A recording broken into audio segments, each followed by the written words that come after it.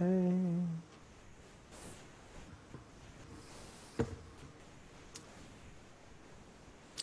Okay, folks, if you're just joining us, we're planning to start at about in another 1 or 2 minutes.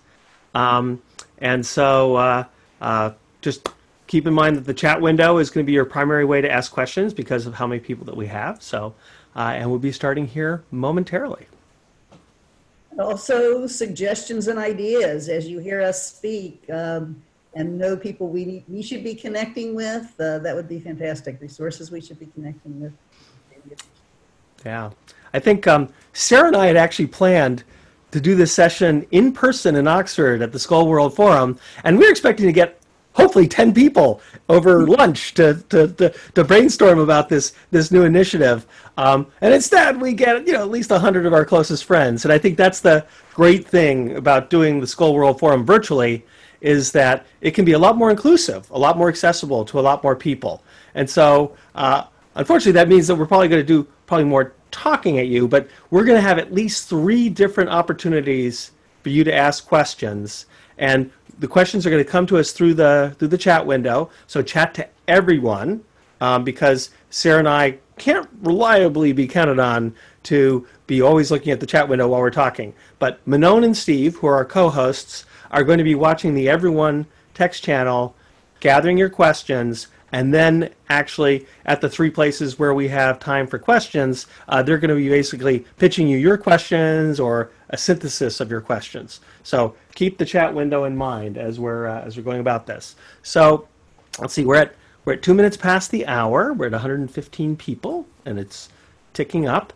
The question is, will the recording be made available? Yes, that's our assumption, is that we're going to make this recording available under a Creative Commons license so that more people can get their hands on this. Because although the sun is coming up here in California, it's not always going to be the most convenient time for everybody else in the rest of the world. So, so I think that I don't know, what do you think? Sarah, you feeling ready to do this? Let's go. Okay, so I wanted to welcome everyone to our session on 1,000 Landscapes for 1 Billion People, a radical collaboration. And we have a senior person from the Skoll Foundation who's going to welcome us today. So Shivani, do you want to give us a few words of wisdom from Jeff and Don and the larger Skoll community? Yeah, happy to. Can everyone hear me all right? Yes. Great. Well, welcome to the Virtual Skoll World Forum. As Jim mentioned, this was definitely not our original plan. Our plan was to be, as we do every year, to gather in Oxford for the Skoll World Forum, which takes place each spring.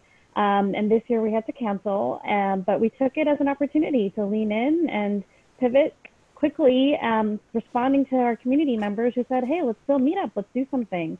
And so this is testament to all of you. We have over 100 events this week. The forum's theme this year was collective strength. And I think this is really representative of that. So it's really great to see how much you all have sort of taken this opportunity to connect, and we're really excited about that. And to have this event hosted by EcoAgriculture Partners and Tech Matters. I wanted to just alert you to 2 things. One is that as you're planning to join events this week virtually, please use the hashtag SkollGoesVirtual. So that you can follow along, and also others can follow along to the content here. The other thing I wanted to share is that we are still doing our Skoll Awards ceremony, and that will be broadcasted on Thursday, April 2nd at 11 a.m. Eastern Time. I'll send a link and I'll add it to the chat window. I'm really looking forward to this session and just wanted to welcome you all. And yes, have a great week. Thanks so much. Thank you very much, Shivani. We really appreciate it. And frankly, we appreciate the platform that Skoll has given us. I don't think if Sarah and I had just thrown a session, we might have gotten quite so many people to show up.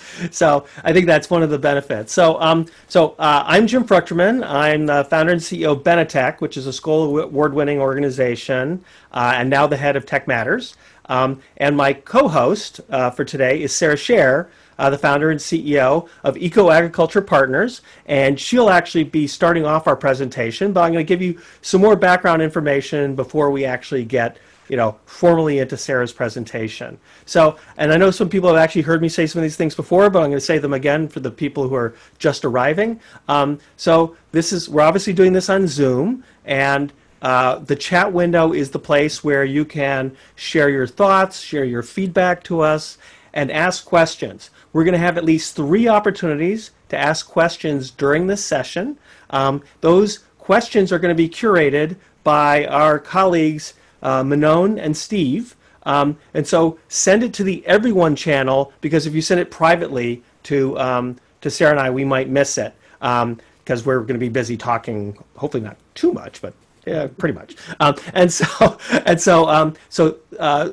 the right moments, Manon or Steve will come on, ask some questions that you guys have actually provided to us, and then we'll go back into the different parts of this. Sarah and I had hoped to do this with 10 people around a table in Oxford at the Skoll World Forum, but instead we have a lot more people here, and so hopefully we can get the injection of your brain power. At the end, there'll be a call to action where you can actually sign up to get basically email updates, occasional email updates. This is not your sort of fundraising every week kind of list, but to keep track of this exciting initiative that we're going to be talking about today. I should note that this session is also affiliated with the Catalyst 2030 Coalition, another crazy collaboration that I think today's world is bringing together. And so be sure also to keep on the outlook for Catalyst 2030 sessions as we go forward. And I have to remember to also say this. So I'm launching a new nonprofit called Tech Matters on Thursday, and there's a session on the Skoll World Forum schedule called Why Tech Matters, and that'll be this Thursday.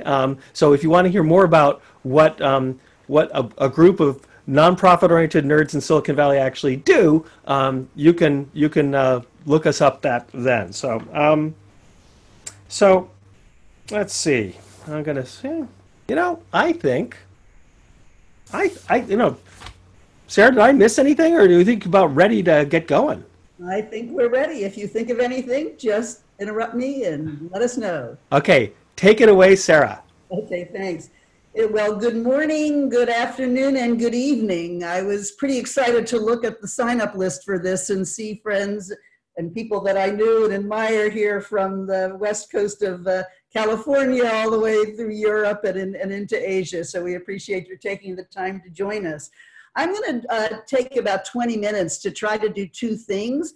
One of them, while I know that many of you are quite expert in landscapes and landscape management, I also know there's others on the call who are not.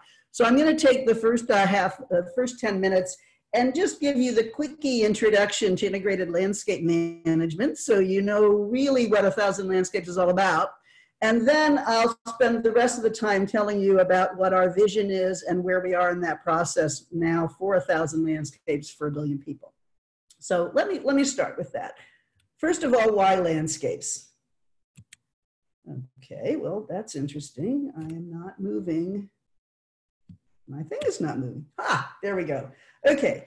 Most of you are familiar with the United Nations endorsed Sustainable Development Goals, in which they're seeing that the future of the world depends on us achieving all of these social, economic, and environmental goals, governance goals, at the same time in an integrated way. And the principle is that we leave no one behind, but we also leave no place behind. Which means that every single landscape across the globe needs to be looking at achieving these sustainable development goals. And what we know is that landscapes are where these pieces interconnect. We're using the term today to refer to a region whose people and natural resources are linked in a system that's shaped by its own distinct ecological, historical, economic, and sociocultural interactions and processes. It can be a watershed, it can be a jurisdiction, it can be a biological corridor, it can be a growth corridor that wants to go into green and inclusive growth. Yet while we see this imperative for integration among all these different components in a landscape, the way our institutions are set up right now, our governments, our universities and education systems, our financial systems, are set up in a very sectoral way. So we may be part of a large landscape, but the part that's doing food production is kind of overseen by the agriculture department, and the protected areas are overseen by the Environmental Protection Agency.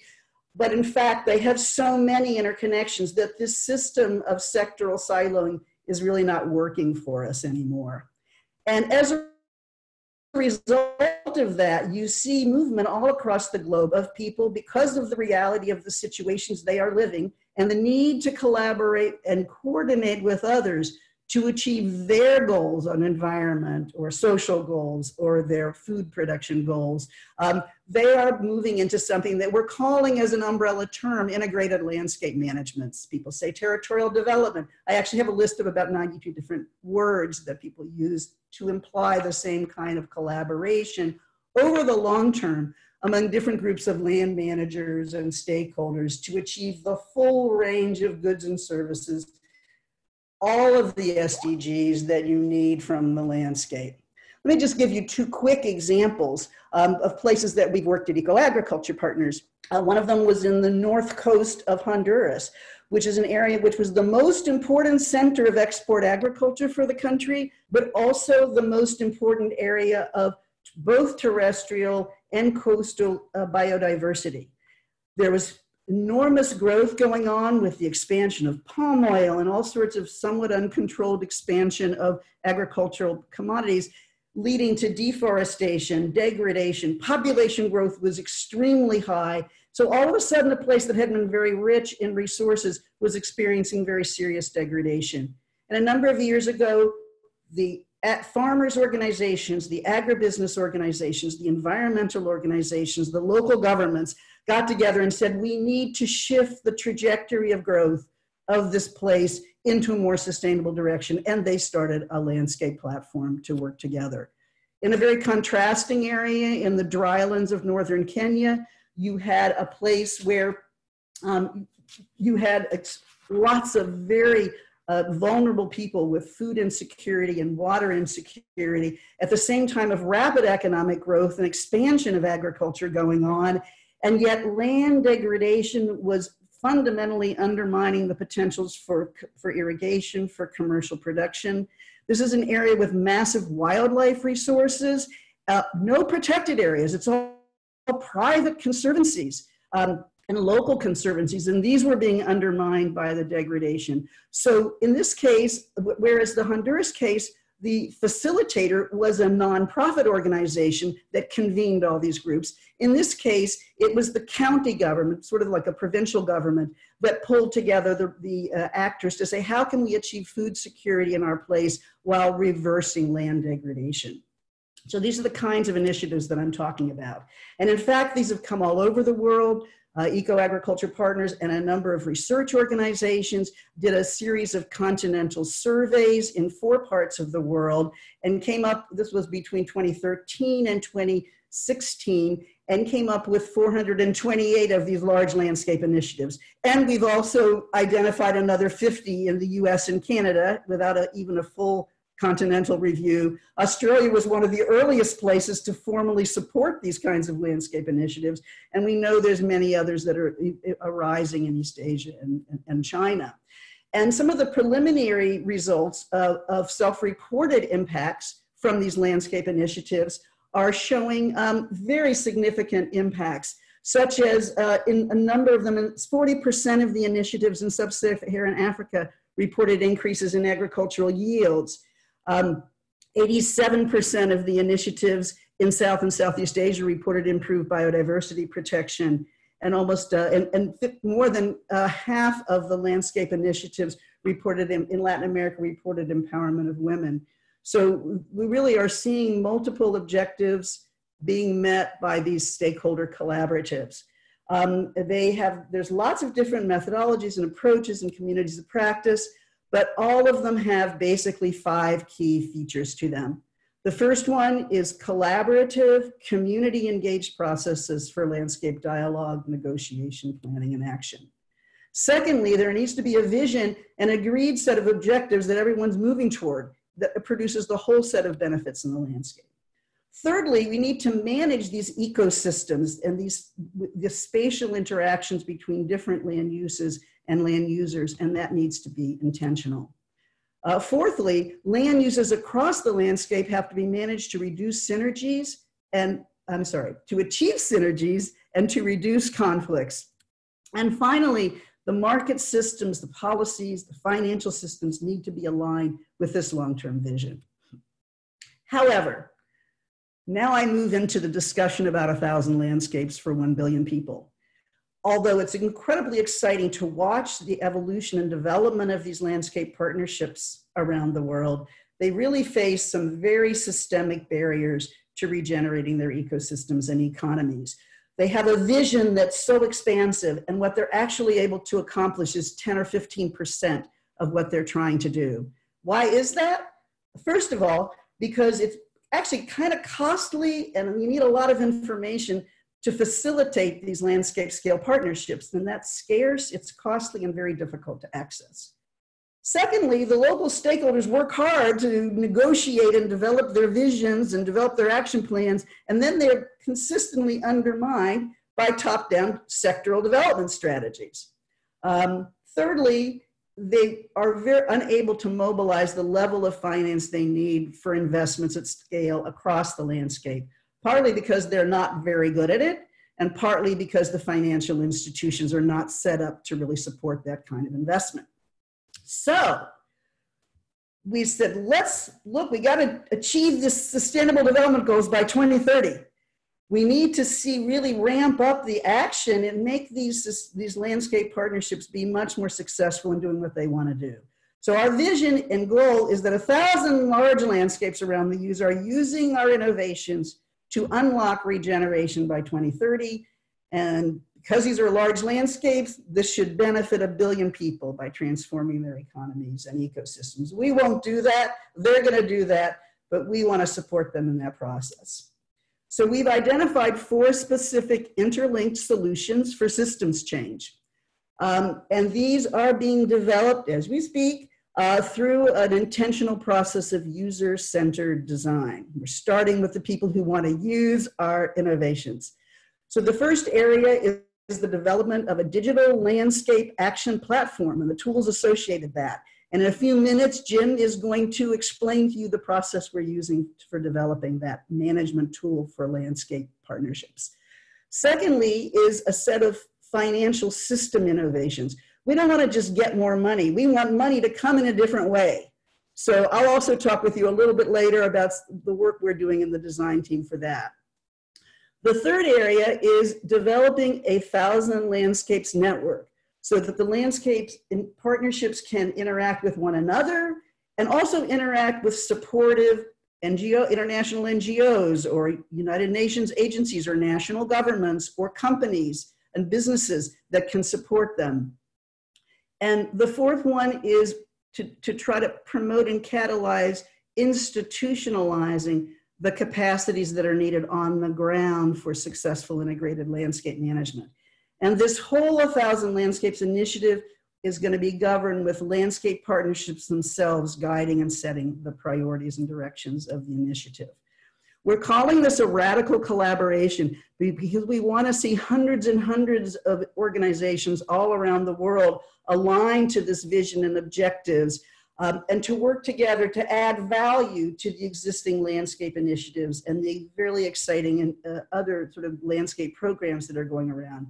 Our design team has more than 30 organizations in it right now. The other sort of co-conspirators leading this work in the design period is Rainforest Alliance, obviously EcoAg and Tech Matters, but also the NGOs Common Land and the Landscape Finance Lab of WWF, Conservation International, and also the United Nations Development Program. So we have a diverse set. And this design phase is being supported, we are very grateful, by a number of funding organizations, the IKEA Foundation, Rockefeller Foundation, Sol, and others. And what we're trying to do in this radical collaboration is come up with a common framework for action, an adaptable framework that each landscape can use in their own ways, but that will make it easier for us to all work together in partnership. We asked people to sign on to these core values of being holistic, catalytic, inclusive, entrepreneurial, and collaborative. And we've actually defined that in much more detailed terms that you can find in our concept note. And we have a trajectory for scaling.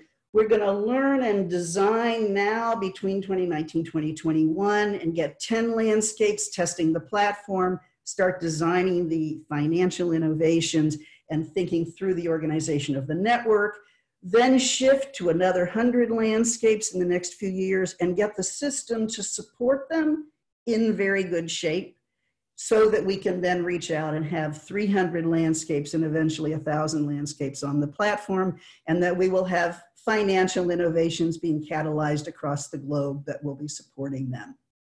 So I think I'll stop there and see what questions you may have or ideas that groups you think we should be talking to make this vision come to become a reality.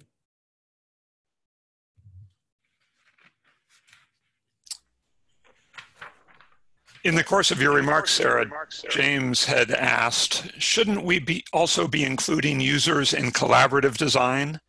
This is the essence of co-creation. We should not just engage management agencies, but also users, including landowners, farmers, residents, and suppliers in the system. James, you are absolutely right. And I think there is the picture with all the logos is very faulty because it's actually lacking the about 20 landscape initiatives that have been involved with us in detailed interviews and discussions and sharing with us the priorities that they have.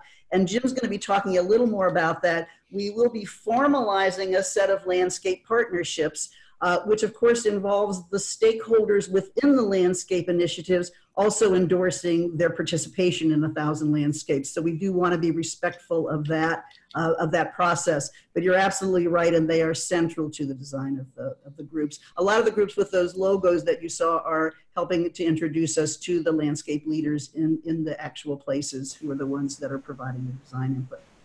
And Sara, if I might, you know, we are working with a bunch of big international NGOs who have all agreed that this is about reaching grass tops leaders, the local landscape leaders, and sometimes they slip and forget that they've actually agreed to that. But I think what's really quite amazing to me is how this interest in acknowledging local autonomy and control and empowering the people who live in the landscapes to actually make these decisions, that this is what this collaboration is actually signed up with. And of course, in many cases, they signed up to do so in partnership with people who they often think of as competitors. So I think it's a pretty exciting shift.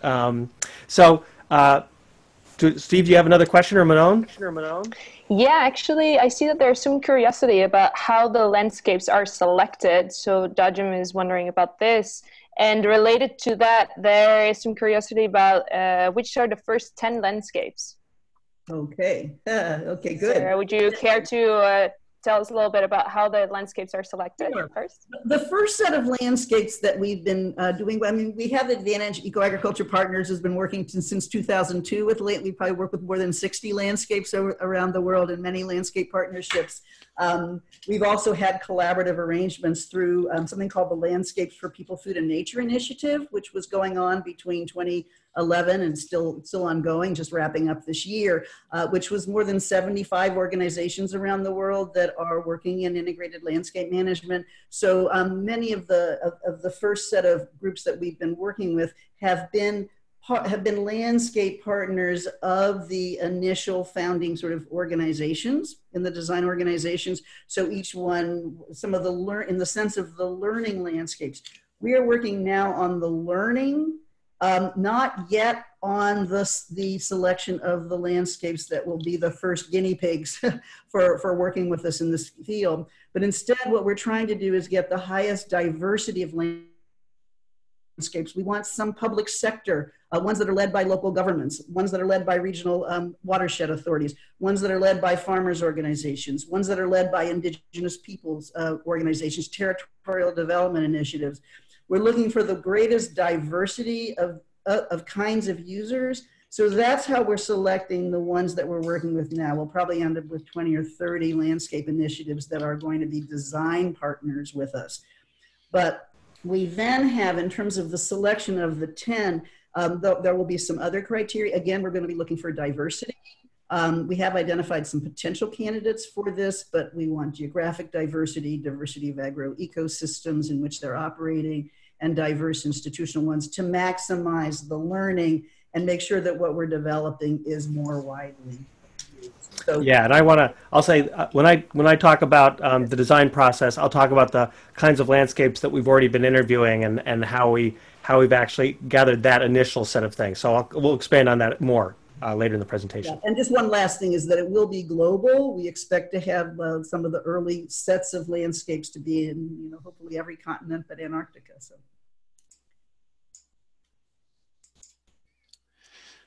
Okay, there's a question about indigenous knowledge, including indigenous peoples, how you avoid marginalization, and sort of how do you run a landscape initiative to really be inclusive? Okay. Let me just start by saying that 1,000 landscapes for 1 billion people is not going to be managing any landscapes. Our role is to add value to those who are managing the landscapes, primarily the locally led partnerships, and secondarily the other actors, the NGOs and businesses and others who are working and really committed to helping to strengthen those local landscape partnerships. So that's the first thing. We actually see this initiative as a way to significantly reduce that marginalization, particularly by raising the voices of indigenous and territorial development initiatives to help them make sure they have a place in some of the international and national conversations that are being had through the 1,000 Landscapes Network. It's something that's a high priority for the group that's sort of leading the design process. And the way that we're trying to set up, Jim will say a little more about this, but I had a slide I went through pretty fast with looking at the generic, what's the generic process of developing landscape initiatives, the multi-stakeholder platform setup, and who gets involved and what roles do they play, and analyzing the landscape together, then leading to a vision and action plan, leading to a financing plan, leading to the implementation, and then the impact assessment. And one of the key things is to encourage people and make easy for them, find the tools for them, whereby that engagement of indigenous people, marginalized communities as part of a landscape is actually really encouraged and made much easier for them, perhaps, by the tools and processes that are described and used in the platform. So that's just one example, but it's something that's very much on our minds. Yeah, and I'll just share. One of the Skoll Award winners is the Amazon Conservation Team, and they've got years of experience building tools that actually be used by indigenous communities in South America. And so one of the, and I'll come back to this more in my presentation, but one of the things that we believe that most of the innovations, or almost all the innovations, have already been made. And a lot of this is around getting the capital and the knowledge and the information to people so they can learn from each other. And I think that's distinctly true with sort of how other people have been working together with indigenous communities to empower them. How can we learn from that as we build our tool? Yeah. And I think one of the central features of integrated landscape management is the quality of multi-stakeholder organization, facilitation, communication, developing and co-designing the interventions that you want in the landscape. And I think it actually should be, hopefully, in ways that can be very empowering. So. And maybe the last question before we move on, there have actually been 6 or so questions all around kind of 2 similar themes. The change in power sharing that's needed for local landscape alliances to really move forward, and how that interacts with land rights and land tenure and governments, and this sharing and transferring power from government to local landscape initiatives, indigenous people, local landowners, smallholder farmers, etc. That's a really big question, and I think a very central one that we have seen.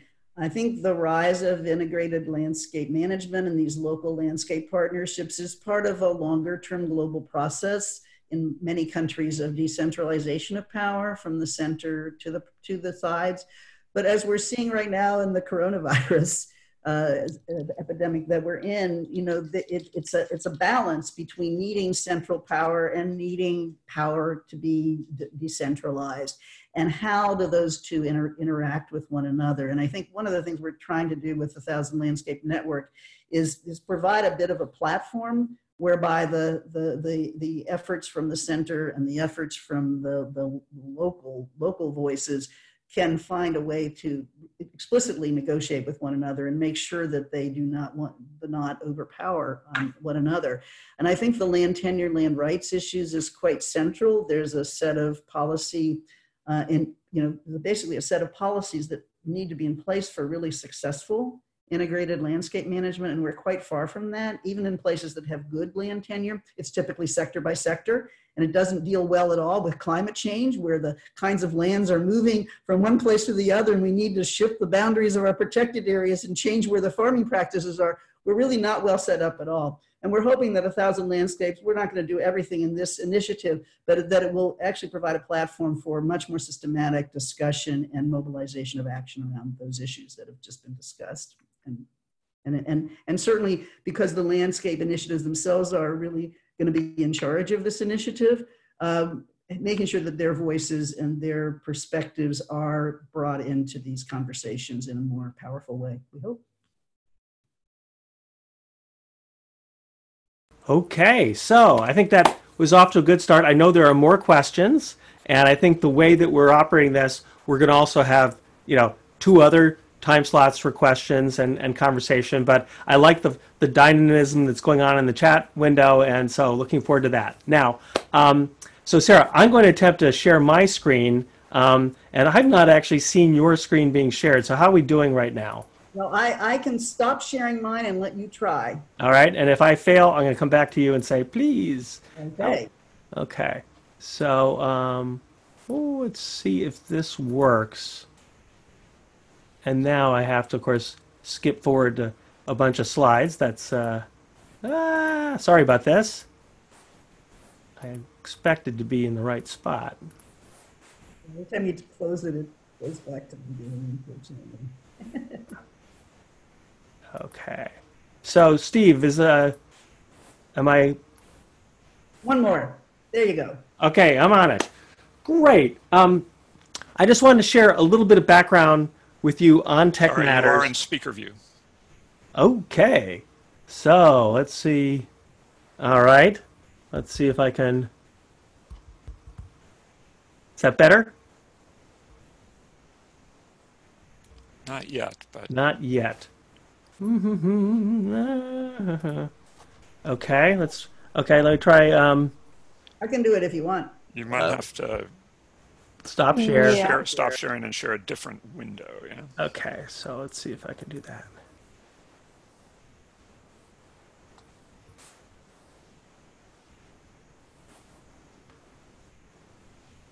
That work? Yeah. Yes, it did. Yay! Technology is our friend. Okay, so thank you very much again for being part of this. So the role that Tech Matters plays is that we're Silicon Valley technologists who are organized as a nonprofit, and our goal is to build the tech products for systems change, for social impact, that the regular for-profit Silicon Valley and larger business community just simply won't get around to because they can't make enough money on it. So that's basically the background that we come from. Our background in the environmental space is that we wrote the Marathi project management package for environmentalists about 12, 13 years ago. And so when Sara and I got together and we were talking about her vision for 1,000 Landscapes, the idea that a tech platform was going to be a piece of that was definitely on the agenda, because in this kind of era, making data and software that's actually usable by real people trying to accomplish real objectives is critical. So that's the role that we're playing. And Steve, who's alongside me, Steve and I first met on the first private enterprise rocket project, which blew up on the launch pad, but that's another story. But Steve and I have worked together off and on many tech startups, including our Tech for Good efforts in the more recent years. And so Steve and I have been doing a lot of interviews of local landscape leaders. And I think this is actually quite key to the lean, agile, human-centered design, these terms that are buzzwords to a lot of people, but they actually express the way that the tech community has shifted in terms of how we build products. And as Ann-Mei Chang talked about in her book, Lean Impact, it's a very different philosophy of how you operate. You don't start with a 5-year plan of exactly what you're going to do, and don't tell me that anything is different than I expect it to be. We are actually engaging in a human-centered design process where we're interviewing people, and rather than coming to them with a tool that we've already built and think is wonderful and try to sell them on it, we're actually saying, how is technology helping the most important things you're working on? How is technology getting in the way? And what would be a miracle? What would be amazing if technology could do? And so we actually take these down as stories. When we write software, we don't have a detailed technical specification. We have a bunch of stories. And then the co-design process, the co-creation process, is we partner with a set of users during a development phase before the product is actually ready, and we have them actually test it and say, did we make this story come true? Do we make this story come true 80%? And what is the next 10 or 15% we have to work on? So the beginning of that process is interviewing local leaders. And so we've been in that basic zone since November. We kicked this off by a visit to the African Landscape Dialogue in Arusha, Tanzania. And that was a group of, I don't know, at least 200 local landscape leaders, basically almost all local landscape leaders, talking about what they were doing, what was working, how they were using technology, how things were running in the way. And I'll tell you some of the essences of those conversations.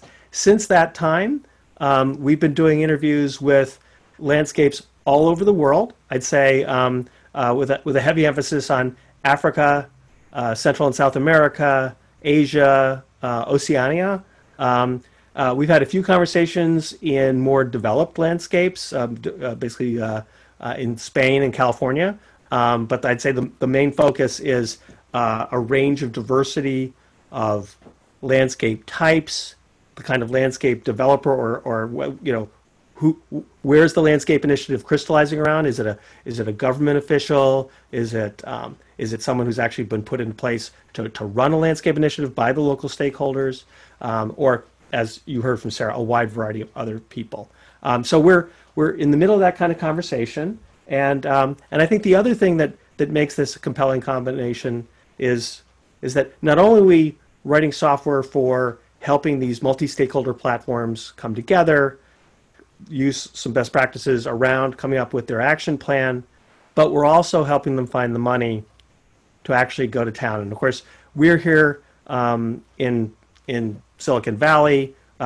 We have tons of partnerships with the impact investing field, who are complaining about how they can't find the deals. I don't think they're looking hard enough, but hey, and of course, one of our visions is we want to make it easier to translate between what impact investors and different kinds of capital need, and in terms of making commitments, and what the local landscape leaders actually need to actually carry forward their vision of a more sustainable economy that will serve their community better in the next 10 or 20 years. So, so I'm going to just shift to the next screen, and hopefully that will operate.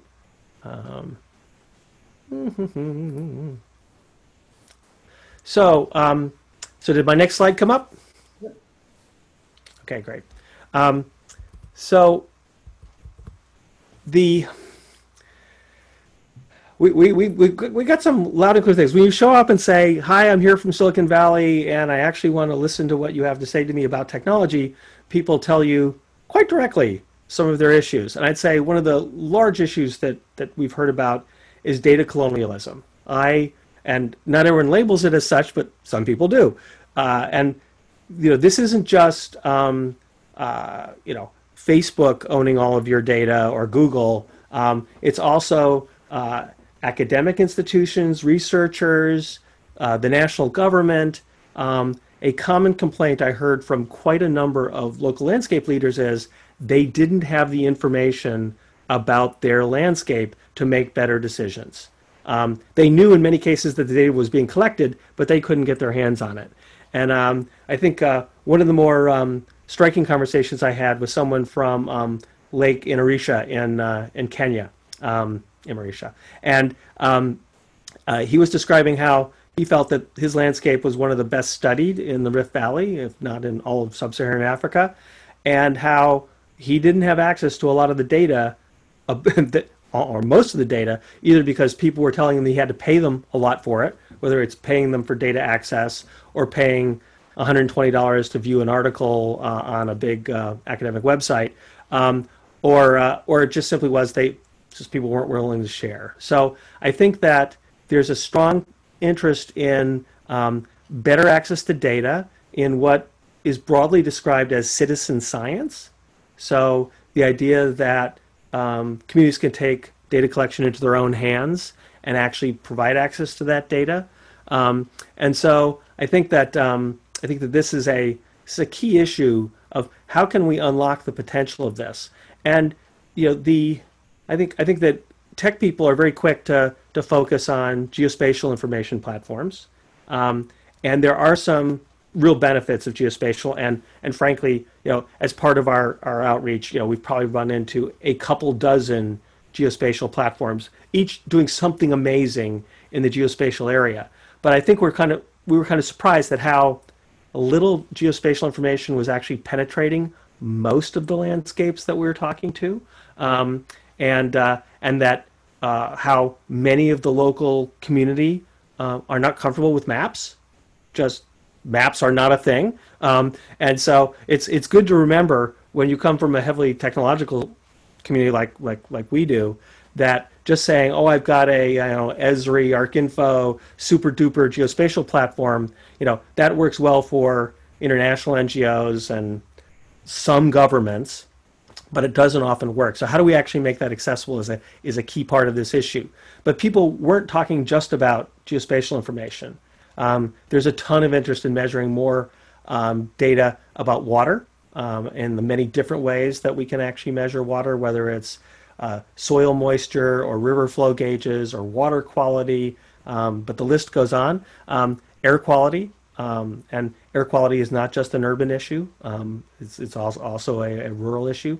And so I think that pretty interesting area. So now something that you saw Sarah's description of some of our values. It's going to show up in kind of what our default design settings are as we approach this. So we're an open source developer, and we don't expect to own people's data. We expect to build tools that help them curate and use their own data.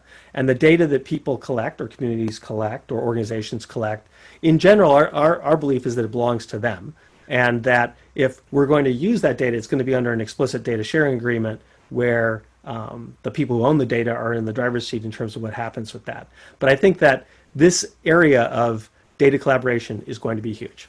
The next thing is money is a big deal. Many of the landscapes, local landscapes that we're talking to do not have access to large grants or large sums. They're often existing on a shoestring.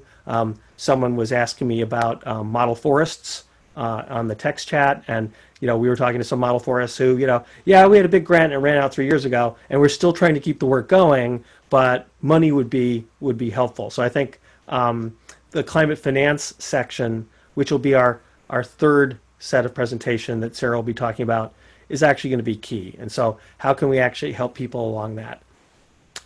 Communications is a huge deal.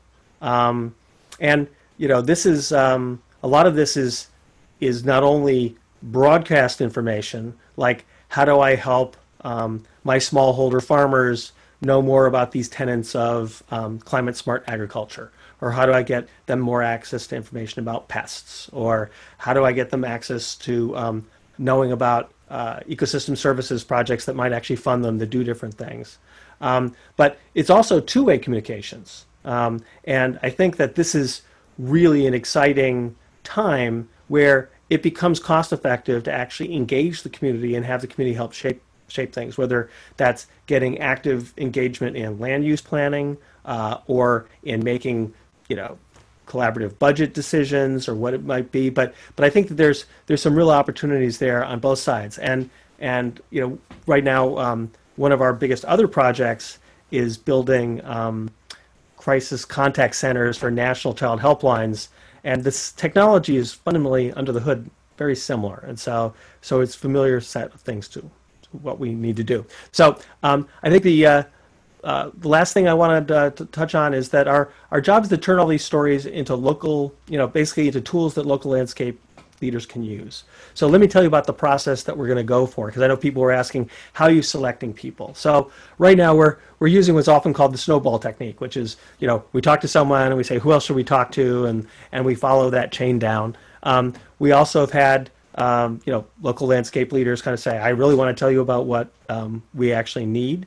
So I'd say right now we've talked to between 20 and 30 landscape leaders in terms of in-depth conversations. So Steve's been driving that process, and the goal is that and of course we're picking people across a wide level of diversity, so both economic diversity, geographic diversity, landscape diversity, sort of organizational and stakeholder platform model diversity.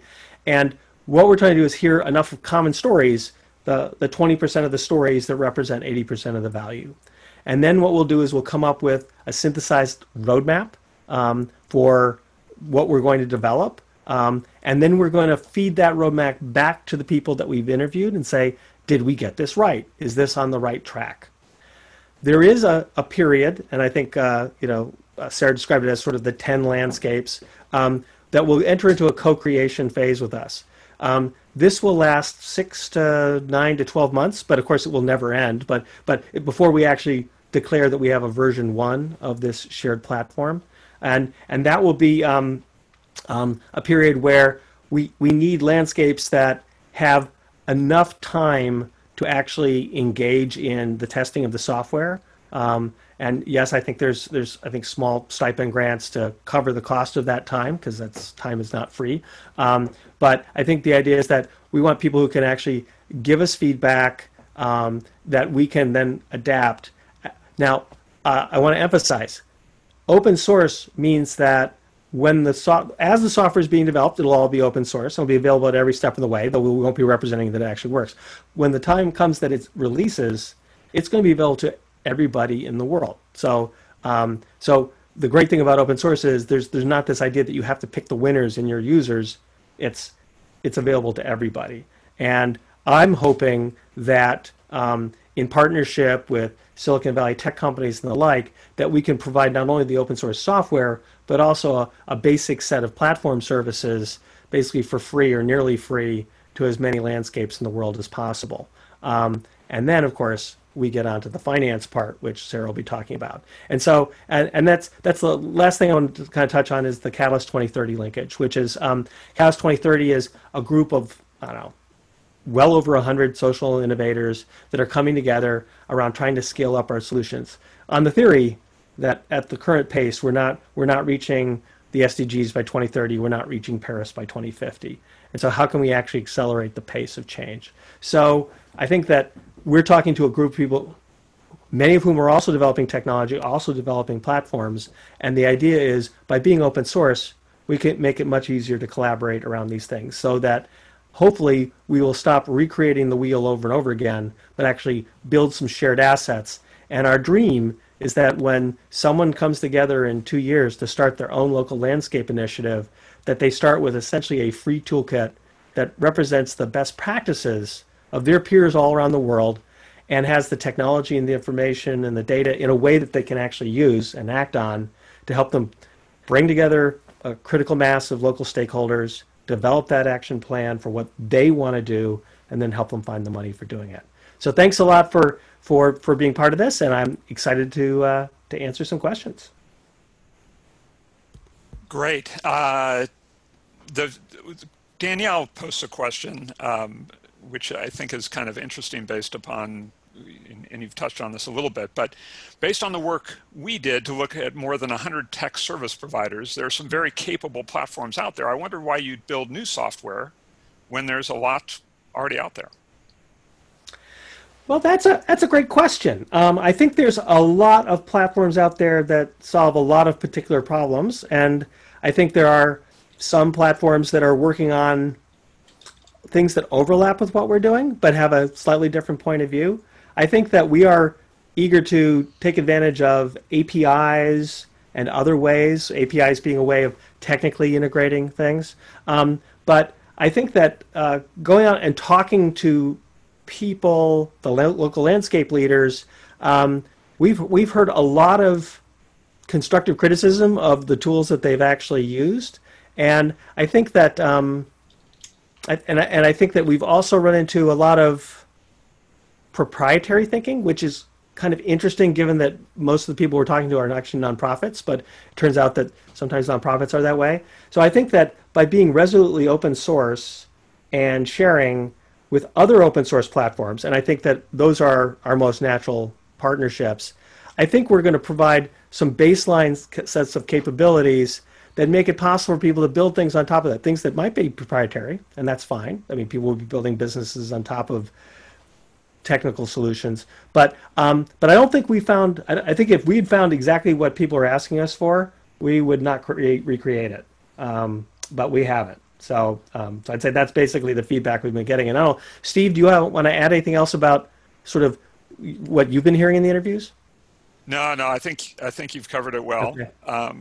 And there's a question I know is near and dear to your heart, which is about kind of the business model behind all this. Mm-hmm. So Patrick asks, how will the technology solutions be maintained? Will ongoing support be free of cost? Will capacity be enhanced to run the platforms locally? Yeah. So this is a great question, and I would say this is actually sort of the Benetech and Tech Matters particular expertise. We're generalists, quite frankly, in technology. We write software for human rights groups and environmental groups and human conservation groups and anti-poverty groups and special education groups, but we're not experts in any of those fields. What we're really quite good at is figuring out how to sustain a technology social enterprise organized as a nonprofit over a 10 to 15 year period. That's actually what product-oriented companies actually envisage. Now, we're in the nonprofit sector, so we operate on a relative shoestring. And I think this is actually a really key point. If I had a 100-person software company in Silicon Valley, I would be targeting to be like $100 million a year. In the nonprofit sector, we could be $15 million a year and be making the same level of impact because we don't need to make any profits. We don't have to have those kind of margins. In our work, a $1 or $2 million a year break-even venture is a gigantic success in the nonprofit sector, even if it was a dismal failure from the standpoint of the for-profit venture capital-driven Silicon Valley community. So, so as we approach this, and our background is having started a lot of different successful social enterprises with a lot of different revenue models. So I'll give you an example of a couple quickly. So one is we operate the largest digital library for blind and dyslexic people in the world. 95% of the budget for this digital platform, which has 700,000 or 800,000 users, comes from North America and Europe and Australia and maybe the United Arab Emirates. Our biggest user base is in, other than the United States, is in India. And our Indian team said, we want to make this free all throughout South Asia. And we said, well, how are you going to pay for that? And they said, well, it's not going to cost us that much. So we turned it on. And now it's free in Nepal and Bhutan and Pakistan and Bangladesh and Sri Lanka. The cost structure of one of these projects is such that you can make those cloud services available for almost nothing. I'd say $10,000 a year. The real cost, and I think this is at the essence of the question, is how do you pay developers to keep the software going? And so we've done this at the $300,000 a year level, the $1 million a year level, and the $10 million a year level. And each of those revenue models is different, but it all revolves around the same thing, is that you're funding a core team to keep the software going.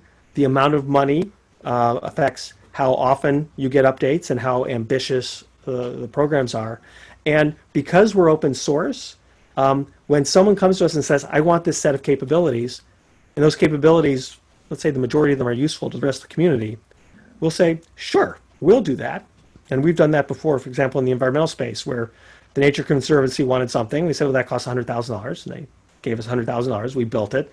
And then everyone who used the Marathi tool got the benefit of what TNC had paid for. So the ability to pay for the core technical team, the people who do technical support or training, the people who actually do outreach, even for a free and open source product, is central to how we actually operate these things. And I know that was something of a long answer, but I wanted to make sure to tackle that. Is we have an expectation that we will find that. And if it needs to be 50% paid for by philanthropy and 50% paid for by landscapes in the developed part of the world, that works for us.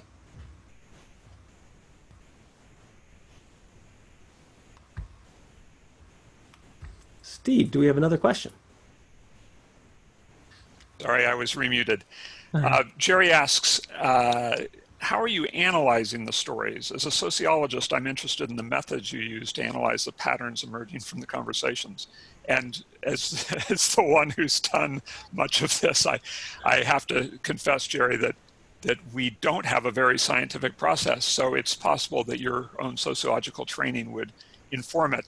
However, at this point, we have a small enough number of interviews that basically it's a process of rereading and re-listening and just trying to pick out those common threads and synthesize them into user stories, and then use the feedback loop going back to the interviewees to make sure we've heard what they said and to cross-fertilize. So things we heard from one interviewee, we can present to other people that we're talking to and maybe stimulate further thought and creativity. And through that iteration, really try to grow this set of stories into something that people say, wow, yeah, no, if you could do that, that really would help. When they start out thinking technology, nah, I don't think technology really, the initial reaction is, I don't think software would really help us. And it's only after you start to sort of feed those juices, that they get very creative. Yeah, and I'll go further. I mean, right now, we're trying to come up with a rough enough roadmap that we can actually build prototypes and put it in front of people. But while we're in the actual software development period, we have structured interviews and questionnaires, or we'll show them a video of how it might work, and we get their feedback on how this actually works, and we feedback, and then we do bring in user experience, human-centered design professionals to actually help us prototype further. So we have another project that's about, let's say, 10 or 11 months further along, and we're right in the middle of this. But yes, we are always operating on a shoestring, so getting expertise is always interesting. So one thing, if I could just add, please, Sarah. I'm trying to put in place, this is also part of the design process, a monitoring and learning process from this whole set of activities, building that together with the landscape so that we can track what we're learning, what we're not learning, what are the questions, and sharing that broadly through the community. Yeah. So I think, Steve, we probably should Yes. be wrapping up this segment. Do we have a final question, or I think we should move on based on our time frame. Okay, Sarah, can you take back the screen and take us to the next segment? I will take back the screen. Let's see if I can find myself getting that screen. Here it is. This time it was on the bottom instead of on the top. And you'll have to forgive me for a second because it's going to take a little bit of time for me to find where we were. Okay. From the current slide. Let's see if this works. All right. Maybe Have it? Maybe one more? I'm seeing questions or ideas. I know, and I'm pushing hard on that little button and seeing why it's not going, I don't know. There we go. Touch screen. Okay. Yes. So if you will remember from my little circle diagram in the previous presentation, this was the process of building the multi-stakeholder platform, doing the understanding of the landscape in a shared way, going to action and the vision and the action plan. And let me say that in many landscapes, that's where they stop. They jump from action to, okay, everybody, let's do what you say that you're going to do. You company that you're going to put in water filtration systems, you'll do that. And you cocoa farmers are going to shift to, agroforestry systems. And you folks over there are going to build you local governments are going to build natural infrastructure to manage biodiversity in and around your towns. We're going to be putting in sustainable energy activities. All of those things are the building blocks of a sustainable landscape. But what people tend to do is not move from action design to the financing of how they're actually going to make that happen, perhaps particularly how they're going to make that happen at scale. So if we're going to shift to an inclusive green economy in the landscape, the action plan needs to be translated into an investable project in a pipeline, a continuous pipeline of new investments. And those are commercial investments, blended finance, mixed commercial and public. They may be public sector investments. They may be NGO investments, farmer cooperative investments, protected area management investments, et cetera, that are, if you'll recall, aligned so that if they're all implemented together, you will get this transformation at the landscape scale. So the first challenge for financing is actually to have a high quality set of investable projects. That's the first challenge. The second challenge is the suitable type of finance. There's a craziness going on in the world of landscapes today where people are getting finance from really, from equity investors to do technical assistance and from NGOs to do equity finance, just because the system is in such difficult shape. So you need suitable types of finance as the second component of a system for landscape finance. And the third piece that we need is a mechanism for that coordination and integration so that as finance flows, the system as a whole across the landscape actually becomes more sustainable. It's not so helpful if you fix the forestry sector, but the ag sector is still really lagging behind, because then if you look at the whole watershed, you can't actually achieve your watershed objectives or your biological corridor objectives or your climate mitigation and adaptation objectives. They need to be moved on along. So one of the core issues for integrated landscape finance is this function of coordination. And we've actually done a scoping exercise over the last year with a lot of partners from the Coalition for Private Investment in Conservation, the design partners of the finance design team of 1,000 Landscapes and others who've contributed to this, to identify what are the innovations out there that are achieving this landscape finance system, this pipeline of investable landscape-friendly projects, the suitable kinds of finance, and the coordination across the landscape. And we've identified two sets of innovations that we're trying to understand and study and develop further. The first one is what we're calling sort of landscape investment service providers. These are groups that help the landscape partnership move through the action planning process, the design of landscape-friendly investments if they need that help, and on to the designing of financing plans. How do they find the right actors in the landscape and then actually mobilize the financing for them? And there's 4 different types of service providers that we've identified. One of them is that the landscape partnerships itself steps up and they bring in finance people into their stakeholder platform. They find the expertise locally and they actually do this work. You see this example with some of the local governments that develop basically a sustainable economic development, arm that supports the landscape partnership. Or you'll see it with some examples of NGOs that build this capacity within them to provide the service in their landscape.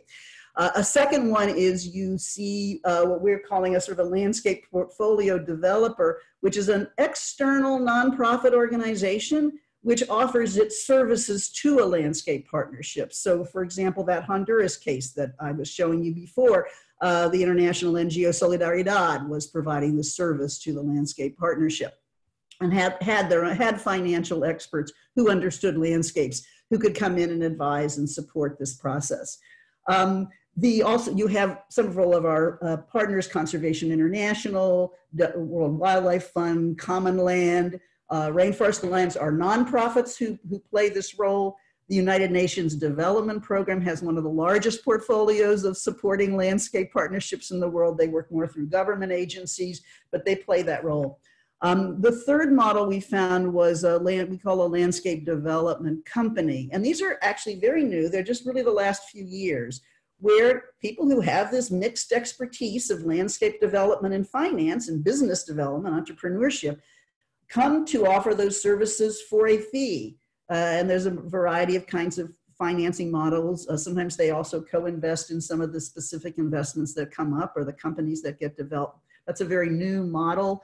The Fiji Investment Partnership has been supported by WWF to become such a for-profit entity. And then the fourth one type that we've observed is some specialized groups that don't do the whole process of investment support to the partnership, but they help with the transition of those, particularly private sector businesses, that they've got an action, they're going to become much more landscape friendly. How do they develop their business plans? How do they do their design, et cetera, moving them to a financing plan? But they have a really strong landscape lens. So an example of that is BirdLife's Forest Accelerator that supports those kinds of really landscape friendly business developments.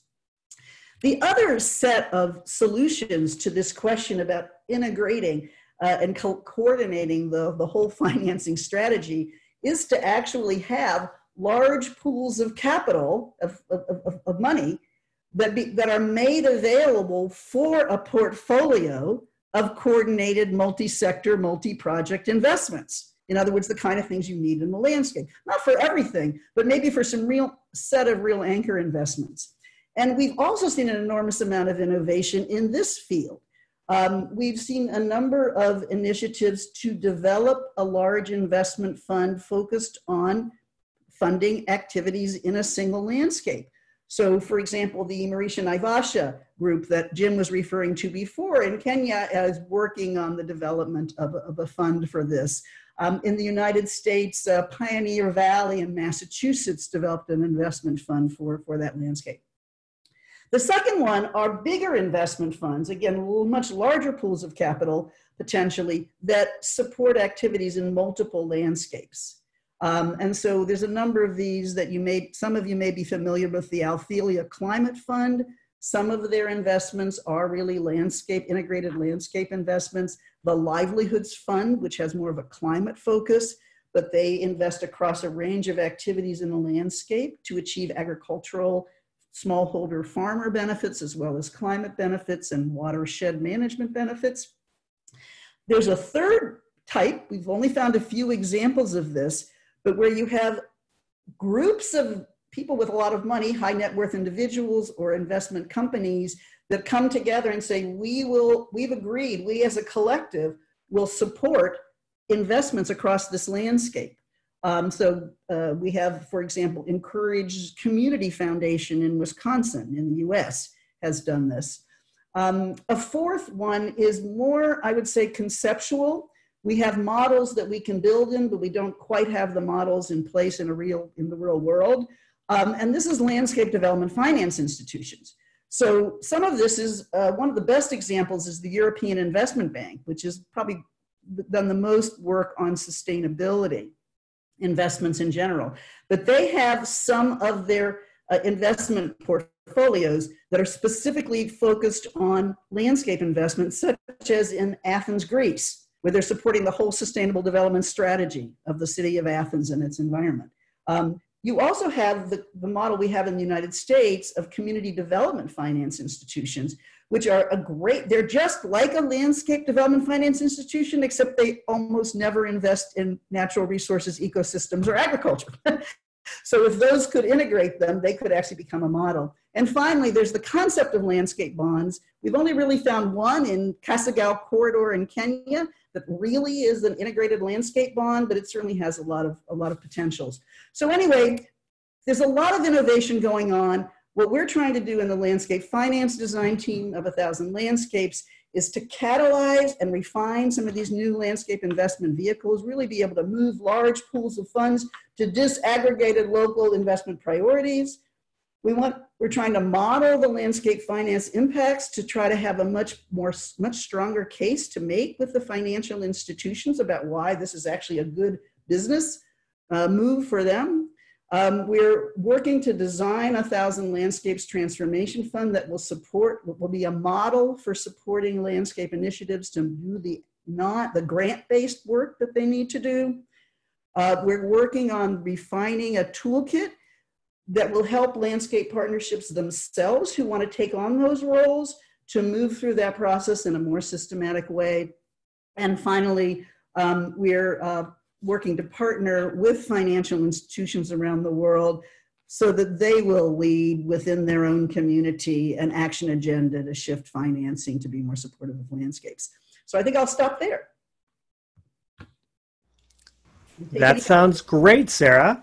And I know that we're down to basically our last 20 minutes, which is a session for Q&A. So we'll have about 15 minutes of Q&A, and then we'll have 2 or 3 minutes of wrap up. But I know I was watching a Slack channel and the chat channel, and so I know there's a lot of great questions out there. Who's asking the question on behalf of the assembled folks? Do you want to proceed, Manon, or do you want me to bring the ones I've... Yeah, actually, I saw one which I thought was rather interesting. So for smaller landscapes, such as the small island developing states, how would you see the participation in this initiative given the small size of these landscapes? Like, would it be possible to work through sub-regional landscape approaches, for example? I'm sorry, through what was that, Manon? So, sub-regional landscape approaches.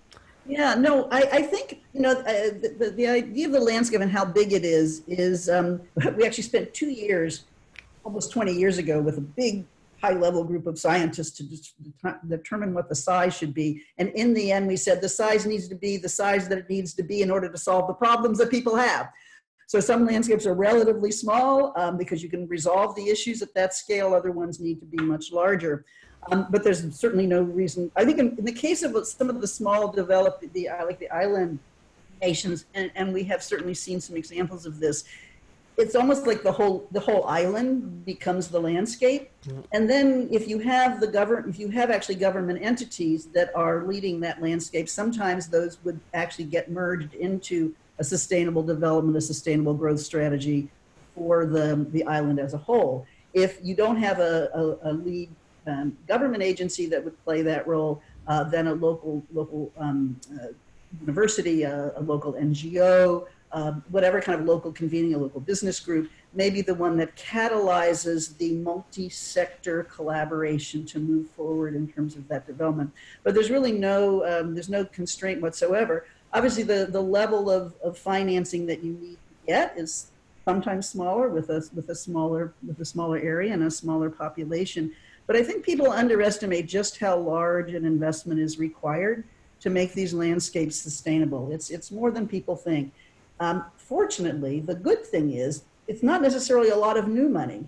Some of it is about taking the existing money for infrastructure, the existing money invested in agriculture, the existing money, and actually shifting the way that those funds are deployed and how they coordinate with other sorts of funds to be able to move in the same direction. So it can be, you know, large landscapes, it's billions of dollars towards sustainable investment. However, at the level of what you can do through these partnerships, it's really focusing on the catalytic investments that will help shift other money to go into the right directions. So I think SIDS is... Yeah, and I think that, you know, by interviewing Fiji and certain islands in the Indonesian archipelago, we're trying to, you know, hear stories from landscapes where the marine component or the coral reef component is a very important part of their landscape planning, as opposed to, you know, whether it's a model forest or more of a dry land ag kind of landscape. We're trying to get that full range so that we can identify some of the particular needs of certain types of landscapes. And you've named one particular type that we've already thought about, but, you know, is Fiji the right analogy? Partly, but not perfectly, right? So Steve or Manon, another question. Yeah, I also see a lot of people wondering if you could give a bit more information about the role of the governments in the approach, considering that the governments do still finance and manage these landscape restoration efforts. So to make sure that the approaches are being accepted by the local government systems. Sure. No, there's been a really exciting shift, I would say, in the many decades that I've been working in this space, that a lot of the early landscape initiatives were almost, because of that, those siloed approach that I was talking about at the beginning of my first talk. The governments were not responding. There was this huge urgency to do biodiversity conservation together with agricultural development, and no one was doing it. So you have this mobilization by civil society to take a leadership role in trying to form these multi-stakeholder partnerships. I would say that that's still the case in some parts of the world, but it's changed quite dramatically. And there are now many more of these local governments that find that a perfectly natural and normal thing to do. They don't always have the skills or the training of staff to be able to do it really well, but you don't have the resistance that you used to get in some of these places. So I think the role of local governments is really important. I would say, however, that I think it's actually not true that government action is going to lead restoration. Restoration needs to happen on public lands, it needs to happen on private lands, it needs to happen on production lands, it needs to happen in schoolyards, yes, but it also needs to happen in the areas around military bases, and it needs to happen all over the landscape. And therefore that cannot be done by the governments. Governments need to be saving their funds for those places where there's no other actor that can restore those places. And maybe philanthropies can come in to even do some of those. So the role of government in assisting with the coordination and supporting these multi-stakeholder efforts is really critical. But I think we're making a big mistake if we think restoration is going to happen through public funding and by public sectors working alone. It's really the other sectors that need to step up to the plate, do what they need to do, and they need those models that will show how they can continue to achieve their other objectives while they achieve restoration.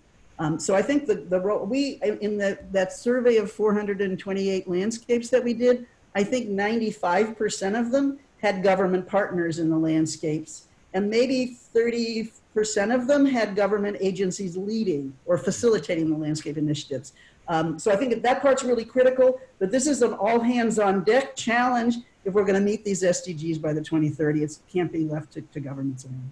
Yeah, and I think this is a very familiar path for a lot of the experienced social entrepreneurs. We often get started to remedy government failures, and eventually if we want to get to full-on systems change at scale, we often find ourselves having to partner with government because that's the way you get to that kind of a scale. And so, all right, another question.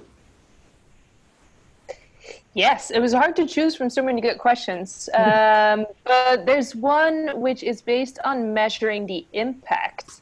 Let me phrase the question. Are there any shared reporting tools based on common indicators that should be measured by the different landscape initiatives? Or is each project free to decide how they will monitor change over time? So that's a really great question and a very central thing. When EcoAgriculture Partners had our very, very first conference in Africa in 2004, and we brought together 250 landscape leaders from all around the world, 66 countries or something like that. We said, what's the number one thing you need? And the number one thing they needed was impact assessment metrics. And it's a little frustrating to realize that we're here in 2020 and we don't yet have them. However, there's some really wonderful work going on. We are collaborating with Landscale, which is itself a collaborative initiative, trying to look at assessment metrics for landscapes that would be systematically looking at the full range of functions that landscapes do in terms of whether it's the SDGs or whatever configuration.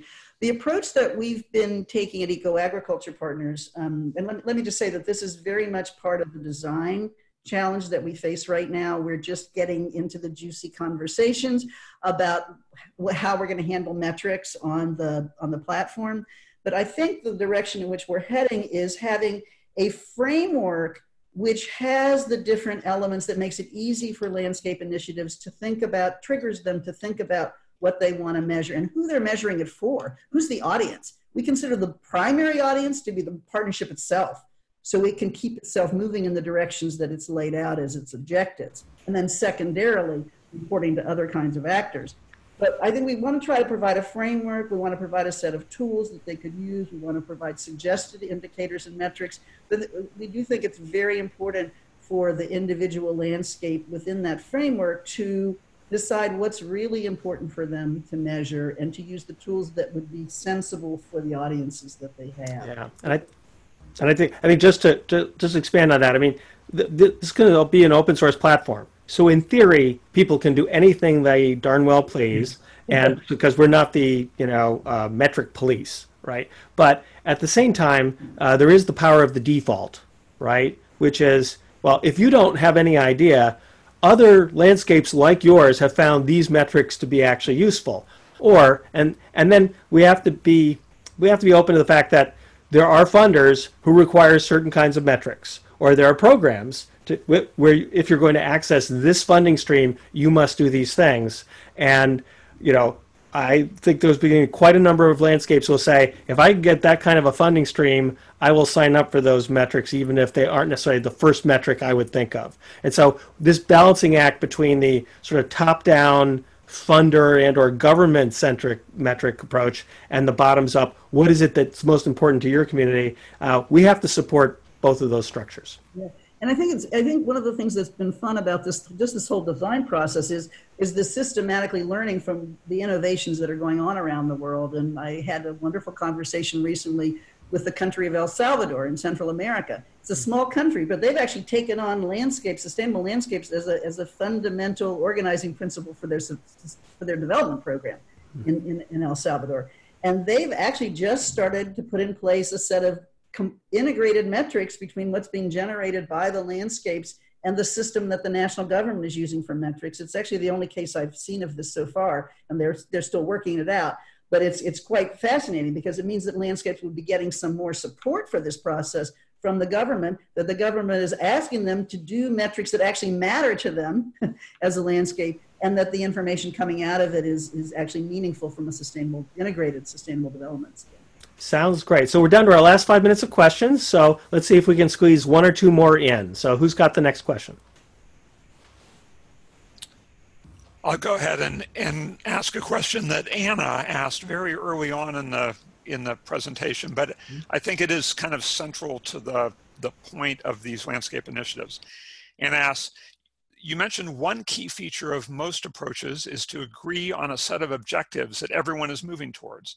How do you facilitate such agreement, particularly in circumstances where there's difficult trade-offs between social and environmental objectives? I would be happy to talk about that because I think that is the center of these initiatives. This is not just adding A and B and C and D to come up with some sort of a set of activities that you want to do in the landscape.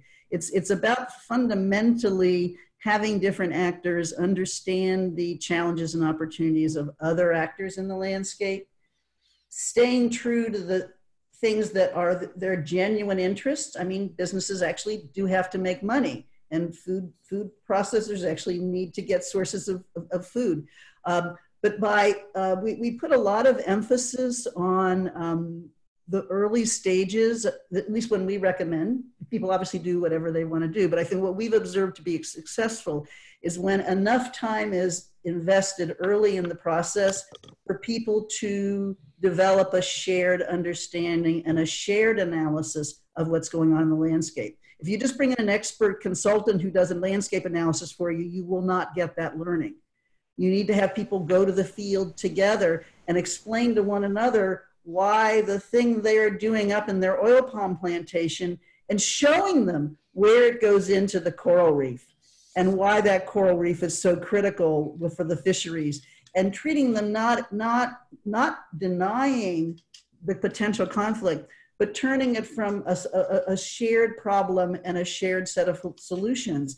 And it's actually, I think it's just in the human nature that as people better understand and develop relationships and start to build relationships of at least respect, if not trust, for groups with whom they may not have been agreeing in the past, they come up with innovative ways of solving the problem. Not to say you can do it always, but sometimes a problem that can't be solved in a farm field can be solved in a community. Or if it can't be solved at the community scale, it can be solved at a landscape scale. And maybe actors will compensate losers because they're losing, quote unquote, on behalf of the whole community. And so maybe they get something else out of it that wasn't in the original frame. So I think there's a lot of really, really good, lot of knowledge about how to run and manage multi-stakeholder processes, a lot of knowledge about how to generate those kinds of shared solutions. So that's something that we know how to do. It's just that there aren't a lot of people trained to do that. But it's very powerful when you see it.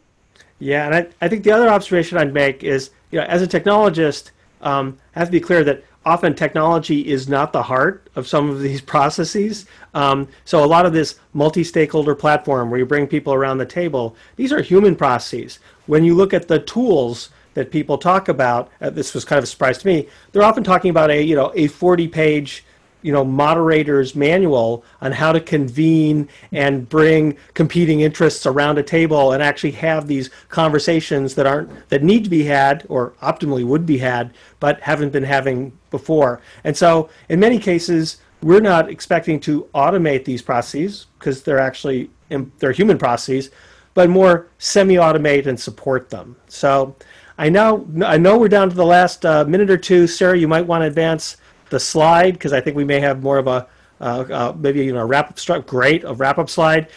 Is there a quick question we can answer, or do you think we should go to wrap, Steve? I think we should go to wrap. Okay, so I wanted to thank, on behalf of the 1,000 Landscapes for 1 Billion People partnership, this radical collaboration, I want to thank the Skoll World Forum for giving us an opportunity to have this presentation today. I want to thank you for investing the time in this era of a global pandemic to come around at a virtual conference and talk about these issues that are pervasive and are long-term, that we need to be paying attention to now, even though maybe today's crisis has us worried more about how we're going to get food and whether our family members are actually all healthy. So as we wrap up, I'd like to turn over to Sara for her closing remarks, and then I will just tie it off at the very end. So Sara, take it away. Give us a call to action. Sure. Well, I first do want to thank people. I haven't had a chance to read all the chats, but I can't wait to do so. I'm really looking forward for your input in this. I think if one thing the pandemic does show us is the degree of global interdependence that we have with one another, showing the links between our food systems, our ecosystems, our health systems, and that we need to be working closer in this. So I think that the agenda here for meeting the Sustainable Development Goals, for meeting the post-2020 biodiversity goals, meeting the land restoration goals, sustainable food systems goals, is going to require, I think the landscapes piece is a pretty significant part of that solution, we think. We'd love to have you join us. We are just in the design phase. We're not ready to do lots of things with lots of people yet, but we invite you to, first of all, to sign up at our very minimalist current website. We are in the process of putting together a nice website for everybody, but you can sign up to receive regular updates about what we're doing. And we will be trying to build a communications platform to stay in contact with everybody. There will be an opportunity in the future to join the 1,000 Landscape Networks as soon as that gets set up, but there's a bit of design left to do that. We will, in the very short term, do promise you that by next week, we will send a mailing to all of you who signed up for this event with a copy of the recording, which you are welcome to share. It will be open and it'll be on all of our websites of all the partner organizations of the 1,000 Landscapes. We'll also give you a copy of the PowerPoints so that you can see what those look like, and a copy of the results of the chat boxes, I believe. Yeah, I think we can do that as well. I see. Please continue to send us your ideas. We do want to build this radical collaboration, and we don't want to be reinventing any wheels. We don't need to. So if you can send it, we'll invite you right now. EcoAgriculture Partners is the convening organization for the 1,000 Landscapes. And so we can help make sure that your questions and your comments get to the right people within the partnership. And we very much welcome that. So I think some of you are doing the work on the ground. We congratulate you for the amazing work that you're doing. And I think it's pretty exciting to know that there's actually a whole cohort of people all around the world that are trying to do the same things as you are. And we'd especially would love to hear from you. And as Sara points out, EcoAgriculture Partners is the point person for the Thousand Landscapes initiative. But I have a session on Thursday. I know some of you said, how do I get to talk more to Jim? It'll be a session just on tech matters and how to do technology for social good, both in the landscape context, but in other contexts. So please join. It's called Why Tech Matters, and I think the link has been on the chat links. So anyway, thank you again for your time and for your collective work on dealing with some of the world's biggest challenges. And we can't imagine bigger challenges than working on landscape restoration for 1 billion people. Thank you very much. Bye, everybody. Thank you. Thank you, Stephen Manon. You bet.